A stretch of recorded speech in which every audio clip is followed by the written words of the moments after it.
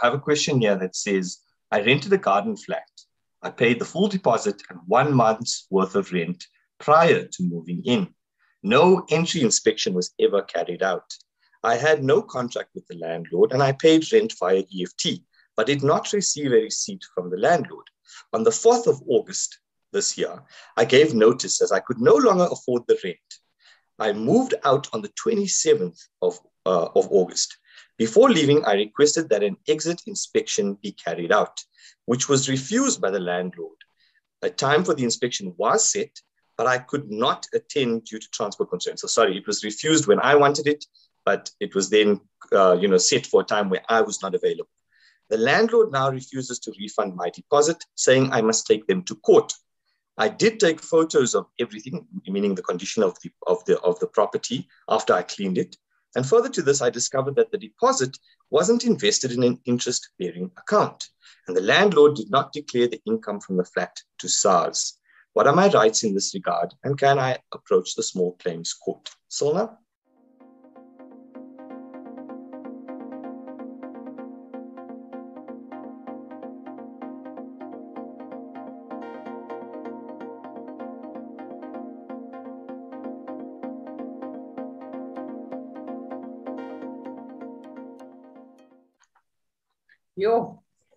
Chris, this viewer gave us basically a list of questions that can keep us busy, like the entire, we can do this for this one episode. So let's start at the very beginning.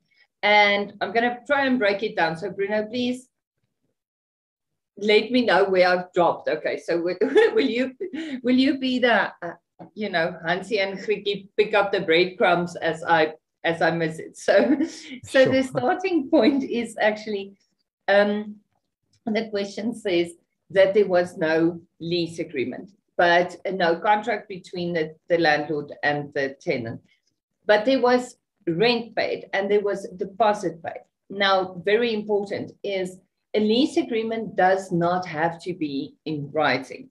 The Rental Housing Act requires a lease agreement only to be in writing when the tenant requests the landlord to reduce it to writing.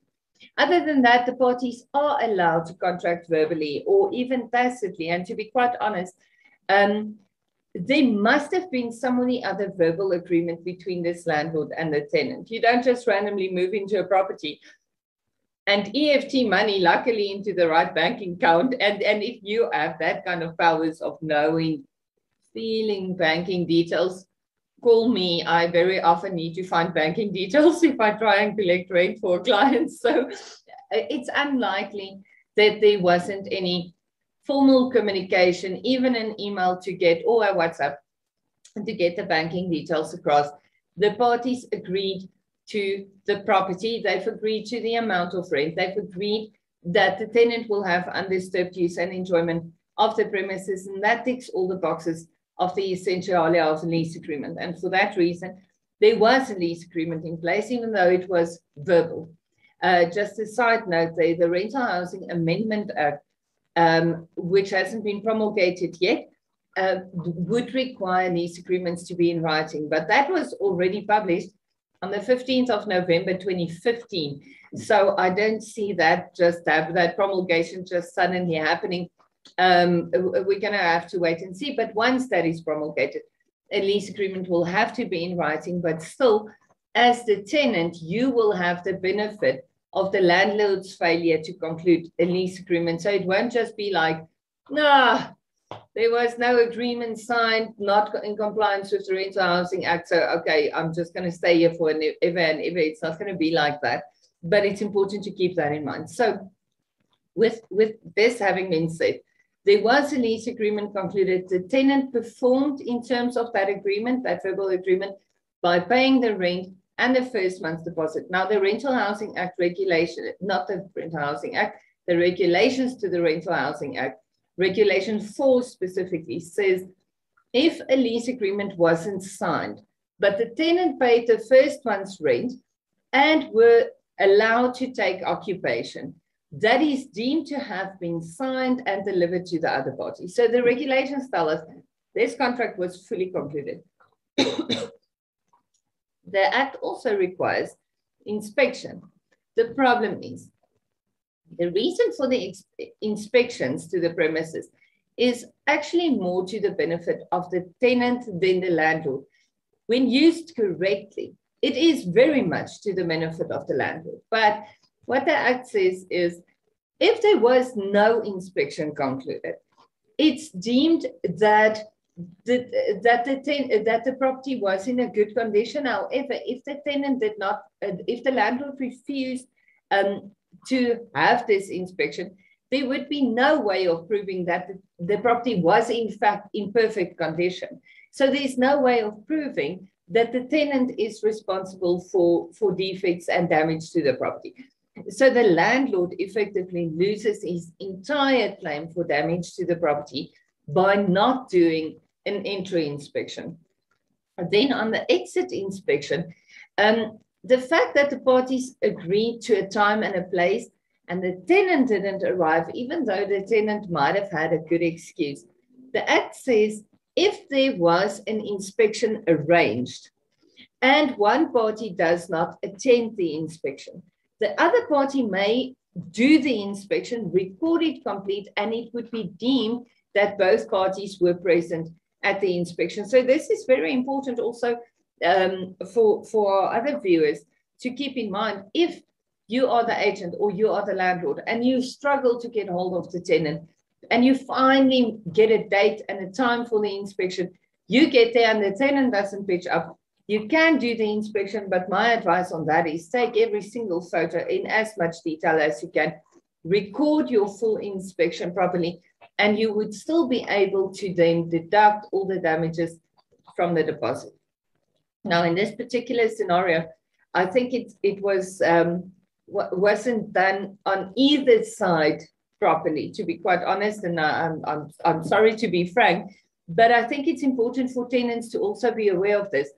You also have a responsibility to attend the inspection if it was arranged. And if you don't, unfortunately, the landlord may proceed without you. And it's then deemed that you have been present and agreed to everything. The fact that this landlord is now keeping the full deposit, this does not make sense to me, because the problem is there wasn't an entry inspection. If there was an entry inspection, an exit inspection that reflected some damages, the landlord would have been able to retain some of the portions of the deposit, but only to the actual value of the repairs.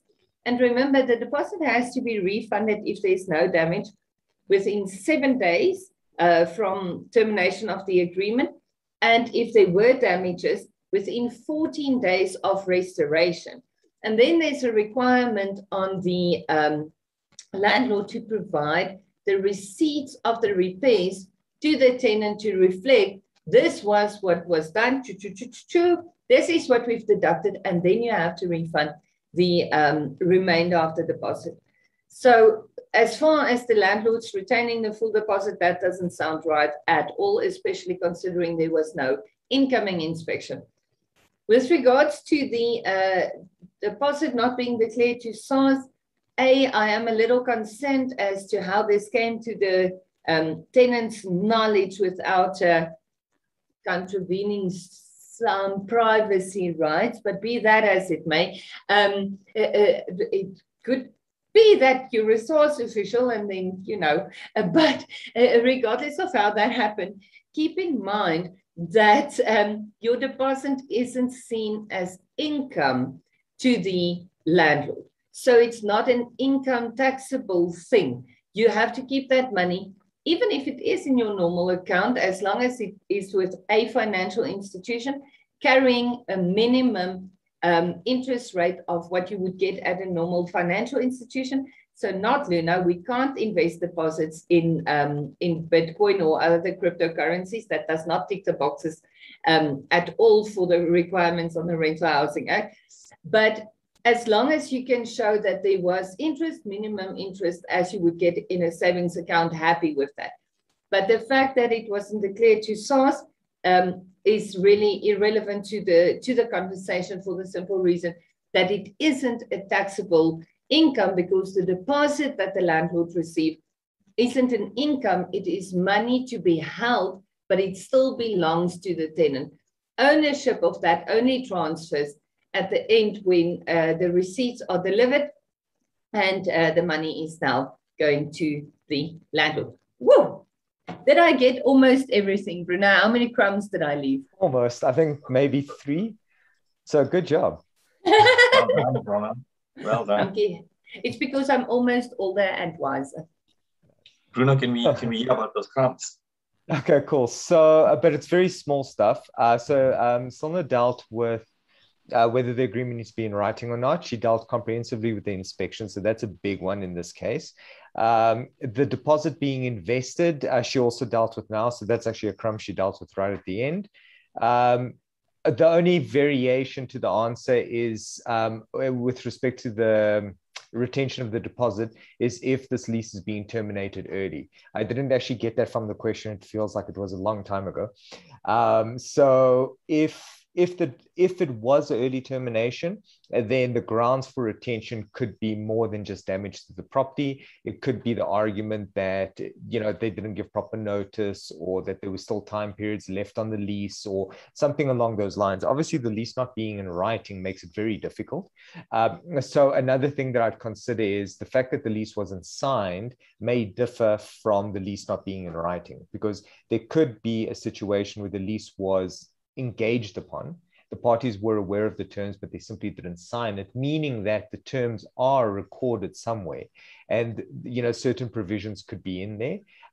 So, you know, and that's the difference between a tacit lease agreement where a person moves in, pays the amount, and they're a tenant, and like the industry norms of a lease apply, where arguably, you know, it could even be a month-to-month lease, or maybe there were terms that were agreed to tacitly accepted by the person moving in. So yeah, that could be another reason for the retention of the deposit. And I think the last thing was with SARS. I agree with Cilna. It's a very strange like fact to kind of stumble across. So short of a landlord actually admitting that they don't declare their rent to SARS, they don't declare their income to SARS. It's a bit of a weird one how they're sure about this. And sometimes I find that certain presumptions are made. So just be very careful before you start rocking the boat. But to add on what Cilna says, the income, so the actual rent would have to be declared to SARS, the deposit not. So, but yeah, also remember that you only declare your income at a certain point in the year. So you don't do it on a monthly basis. So it's only when you file your returns. So if this was a recent incident, it's unlikely that anyone would have been filing returns regarding this rent, at least during the course of this year. Thanks, Bruno. Thanks, Cilna. Just one quick question then, with regard to the SARS information. What good would that do for a tenant in any event? I mean, what could they use it for? What would they do with it? Doesn't sound like something that could be used by revenge. It's revenge. It's just getting someone into trouble. Yeah. I wanted to say extortion. I wanted to say extortion. Like, I mean, but I don't think it's the wisest move to commit a crime because your landlord irritated you. I would be a little, you know, nobody looks good in like solid orange jumpsuits. Speak for yourself, Cilna. I look good. With the bald hair, yeah. No, I'm sorry, guys. I'm way too pretty for jail. I'm sorry. I don't do orange. Oh, guys, thank you for that. Maybe just to actually wrap up, because the one thing we actually forgot about is the question is very loaded. Recourse, small claims court, yes. Rental housing tribunal, yeah, a better idea, because they actually deal with this. They've got the processes, and approaching an attorney for a deposit will probably land up being quite expensive. So I normally ask the clients that are tenants that if it's just the claim of a deposit, rather go to the rental housing tribunal. It's less expensive.